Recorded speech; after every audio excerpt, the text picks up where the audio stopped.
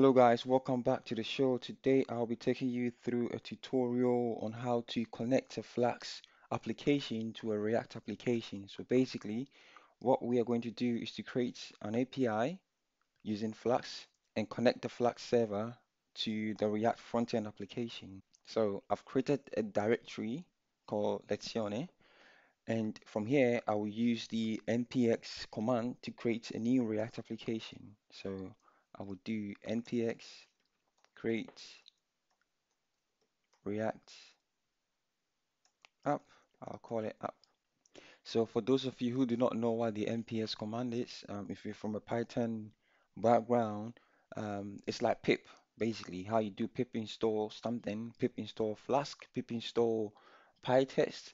The nps command lets you do the same thing. That's what basically the nps command is doing right now. So I said nps create React app. I'm basically telling the nps command to create a new React app that I can then use to create the front end of the application. Okay, so we have the React app has been created. As you can see right over here, it says I should cd into app, and then I can use yarn start to start my application. But I would like to start from the Flask, the server.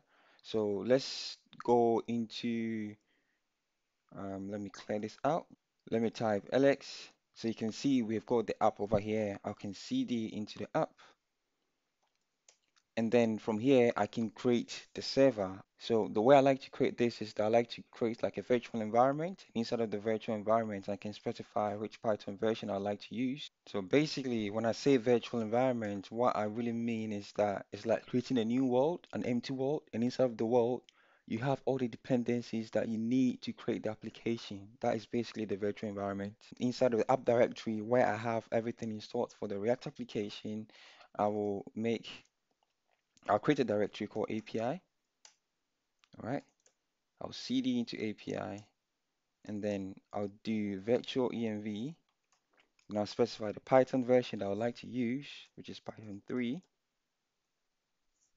Then I'll tell it the name of my env. I'll call it anything that you want. I call it venv. Okay. All right. So I've created the environment that I want. You see venv, but I have to activate that environment. And how do I activate that environment? I can use the source venv bin, then activate. Oops, I think I missed something. Let's go again, source. So I've activated my virtual environment. And from here, if I show you pip list, you can see that I've only got pip, I've got setup tools, then I've got wheel. So I would like to install my Flask. So pip install Flask. Okay, so if I show you again, the difference, initially I had this, and now I've got all of that. And I think one thing I need as well is .env, python.env. If you're from a JavaScript background, python.env is like creating an env. I think they've got like an npm install.env, something similar. It's like creating an environment where you can store your secrets and all that stuff. So I will create a pip install python.env.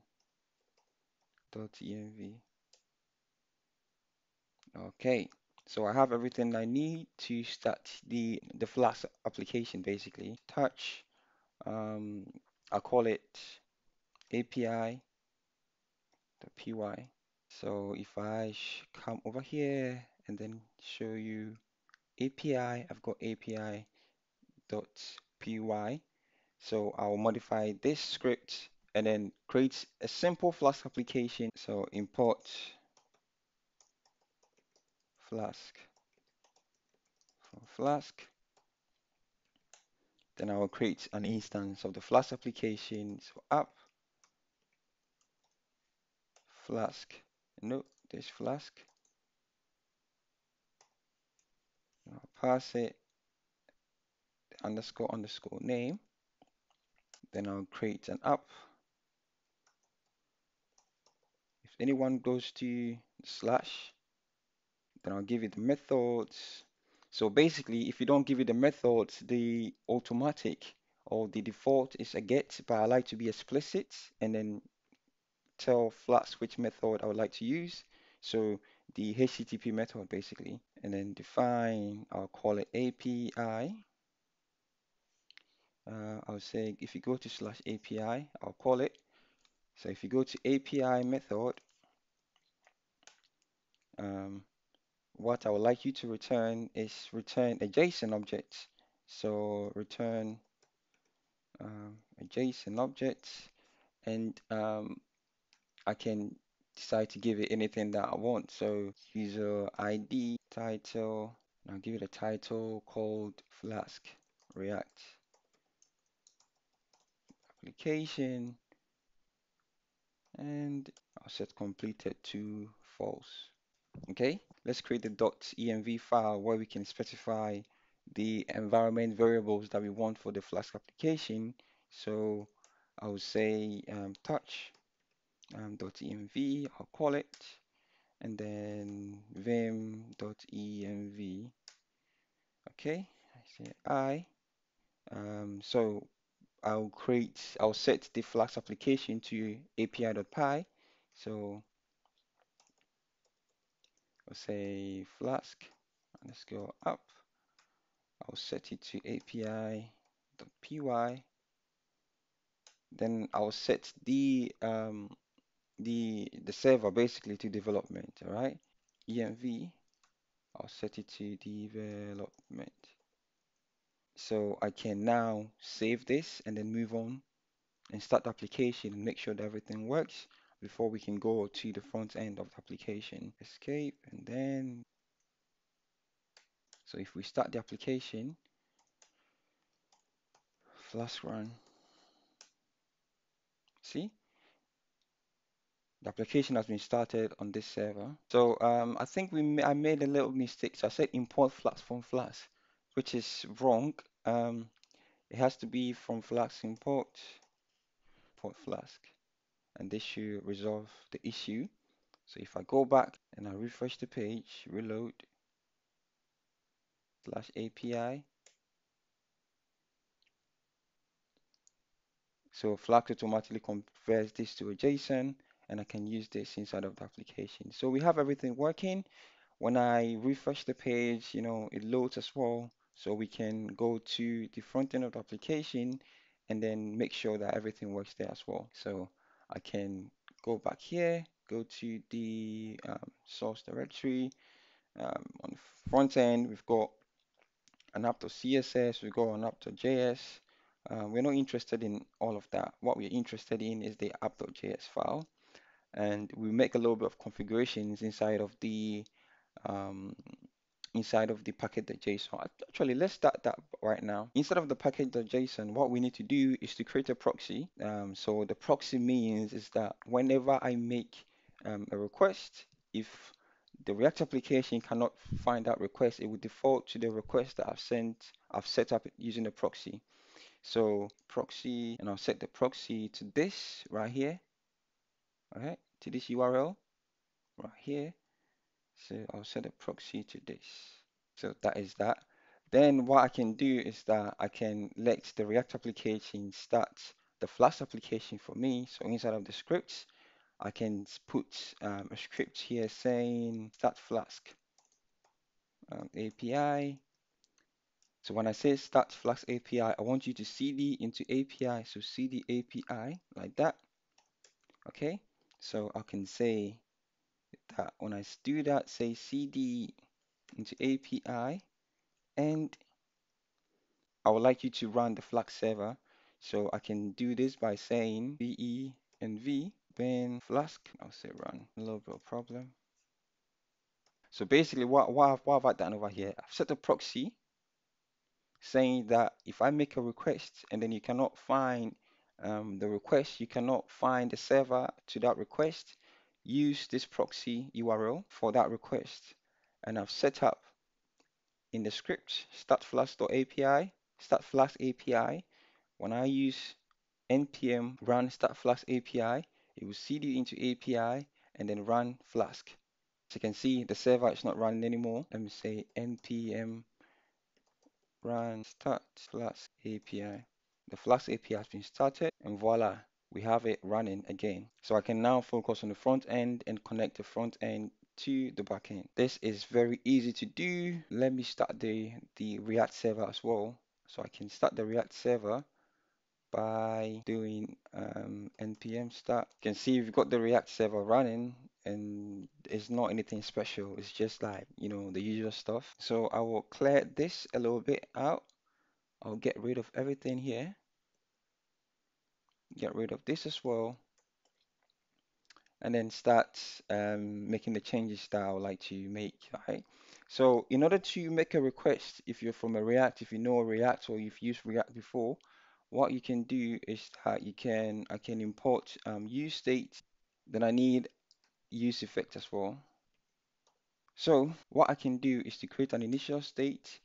So const initial, let's say data, and then set initial data, which can be use state. It's an empty array. Then I've got my object in there. All right. So I can go back in here and say that use effect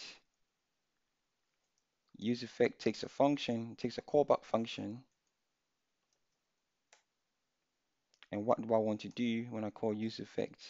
Basically, what I want to do when I call use effect is to make the request to to the server, to the slash API endpoint, set by Flask. So I can do this by saying fetch, make a request to slash API, dot then, it's a promise, you get a response, right? So I will say response,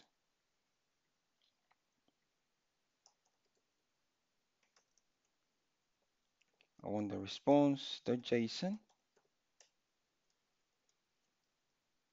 right? Then I can now say that once you get the response to JSON, I would like to get the data. So I would like to set the initial state to, I would like to set the states basically to the data which has been sent by the Flask API, like the response, what I get, the data that I get from the slash API endpoint. So set